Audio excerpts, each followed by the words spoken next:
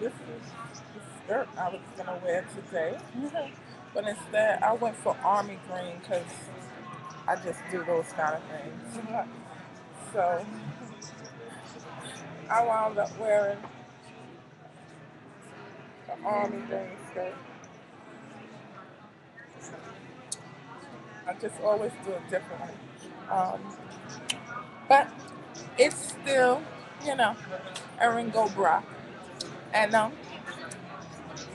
it's a celebration of the Emerald Isles, you know. And what a celebration it is. You know, there are people already set to go for the parade. They're out there with their bright green on, you know. And funny thing is, my birthstone in May is an emerald. Of course it is. Just can't get around it, can you? You know. And then if I say my mother's maiden name, yeah, it's possible link to the Emerald Isles, but I haven't confirmed that one, so I'm not even going there. But I do appreciate um, Ireland.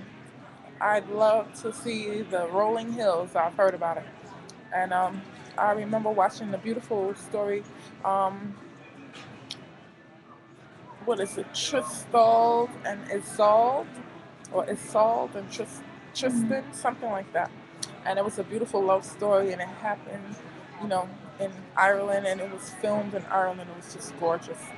Tristan and Isolde, I think that was the name of it. It's beautiful. I watched that thing so many times, but you know,